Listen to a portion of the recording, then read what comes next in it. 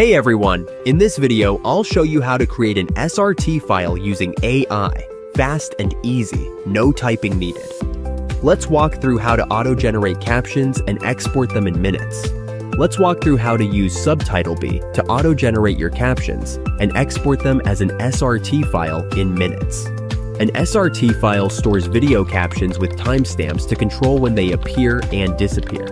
Its structure includes sequence number, timestamp, captions, text. Now, we'll learn how we can create SRT files using AI. Let's transcribe a video now and get started. For this example, we will be using SubtitleBee's tool. We are going to use this tool to create SRT files with AI. Start by uploading your video. Visit SubtitleBee and log into your account, or simply click Start for free. Add your video file. Now select the source language. After selecting the language, this page brings you two different options. Upload from the device, upload from web. Press the Continue button after selecting file. Auto-generate subtitles.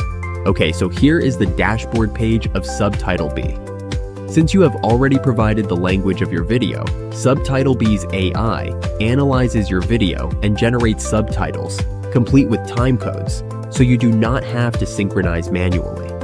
Edit the captions and timecodes. Here, not only can you easily review and edit the captions directly, but you can also edit and adjust the timestamps for perfect synchronization. So review the auto-generated captions and timestamps to ensure accuracy.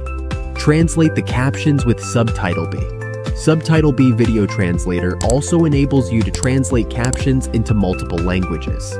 Select the language and voila!